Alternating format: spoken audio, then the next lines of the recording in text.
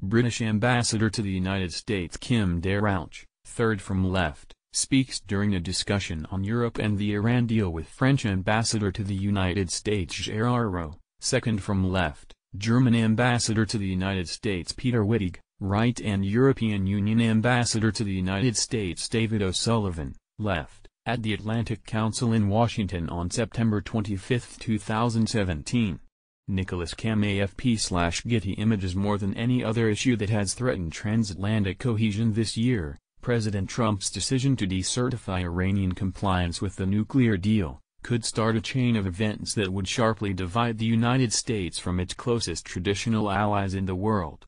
After the Paris climate decision, in which Trump withdrew the United States from the widely supported, painfully negotiated accord, this could push multilateralism to the breaking point, said a senior official from one of the three European signatories to the Iran deal. None of the three, Britain, France and Germany, believes Iran is in violation, and each has said publicly it will not renegotiate the nuclear agreement.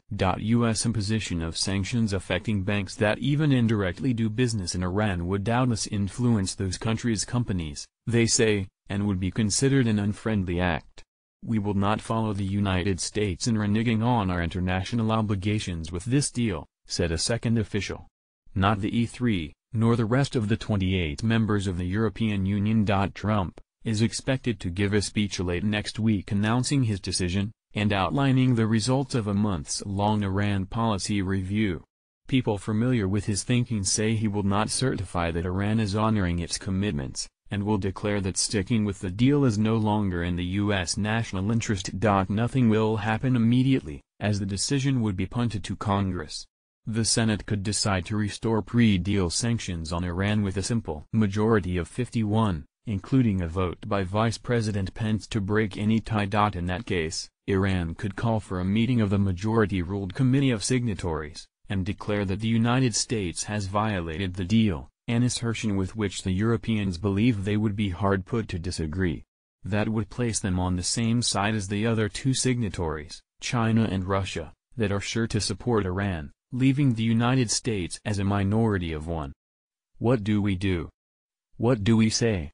Asked the first European official, one of several from the signatory countries who spoke on the condition of anonymity to candidly discuss the sensitive diplomatic issue. It would be a big crisis. The Europeans insist that everyone they have spoken to inside the Trump administration, except for Trump himself, has expressed opposition to decertification. But they have for some time considered his decision a foregone conclusion and have directed their attention to Congress, where even some Republicans who have long opposed the deal as deeply flawed worry that a reimposition of sanctions might make matters worse. We're working the Hill a lot, the first official said.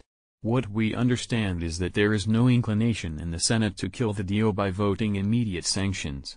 Staffers tell us that nothing is decided. But we're convinced somebody like Cotton will go out with a bill, said the official, referring to Senator Tom Cotton, Republican Arkansas.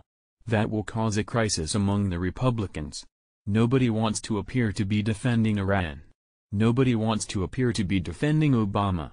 The White House has seemed to signal to Republicans that they can decide not to immediately reimpose sanctions, and Cotton himself, an outspoken hawk on Iran who met Thursday with Trump, said this week that he has no intention right now to introduce sanctions legislation. While a law passed when the deal was done gives Congress 60 days to reimpose the sanctions lifted by the agreement with relative ease, lawmakers can take more time and pass a new sanctions law whenever they want. I'm not sure 60 days is enough, Cotton said Tuesday at the Council on Foreign Relations, for the United States to practice coercive diplomacy to bend others to its will. It might, he said, take until spring, but no longer. I hope we don't have to coerce allies. I'd like to persuade allies, Cotton said. Many of them don't require much persuasion, allies in the Middle East, for instance, although they are not signatories to the deal. But ultimately, countries have to make a decision, if it comes to that. Do they want to deal with the United States' $19 trillion economy, or do they want to deal with Iran's economy? About the size of Maryland? Even if European political leaders are unpersuaded, he said, European businesses, vulnerable to U.S. sanctions if they continue dealing with Iran, maybe. And if that does not work, he said, let there be no doubt about this,